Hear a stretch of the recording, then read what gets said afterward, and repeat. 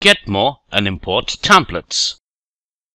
To get more design templates, go to the Design tab in the Edit Design window and click the Get More button, and you'll be redirected to DigiFlick's website. That's www.digiflick.com. From here, you can download more templates for Event Express. Now save it to your system's hard drive. The Import button will import templates from your local machine. Browse the path where you want to save the templates and select the folder. All your templates will be displayed here like this. Now select those templates which you want to import and click OK. A message box will be displayed which states Import completed successfully.